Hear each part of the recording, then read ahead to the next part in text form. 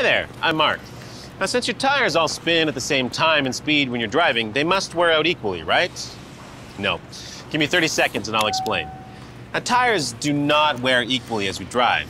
On a front-wheel drive vehicle, the front tires can wear out faster. They're the ones doing the steering and providing the forward traction. To get even wear, it's important to rotate your tires. We recommend doing it every 12,000 kilometers or 7,500 miles, depending on your vehicle. What's the benefit? Well, rotating your tires so they wear evenly prolongs the life of your tires, and that can save you money. That's 30 seconds of certified service.